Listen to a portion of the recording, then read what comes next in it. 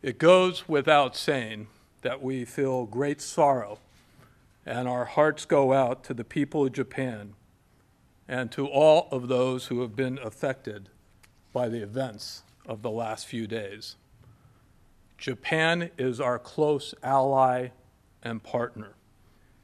President Obama spoke with Prime Minister Khan soon after the earthquake. On behalf of the American people, he conveyed our deepest condolences, especially to the victims and their families, and offered our Japanese friends whatever assistance is needed. I have been in constant contact with our government in Washington and the government here in Japan, including during this evolving situation with the Fukushima nuclear power plant.